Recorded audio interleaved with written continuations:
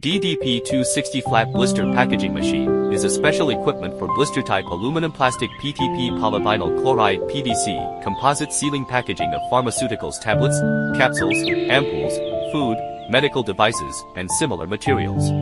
This machine adopts frequency conversion speed control and integrated automatic control technology of machine, electricity, light and gas, and is innovatively designed in strict accordance with the requirements of GMP standard of pharmaceutical industry. This series of models have many functions such as waste material detection, photoelectric eye autosensitive plate without this function no punching edge, adjustable stroke, whole machine split combination, modularization of workstation structure, aluminum alloy PVC and Alu-PVC and capsule flip color separation arrangement.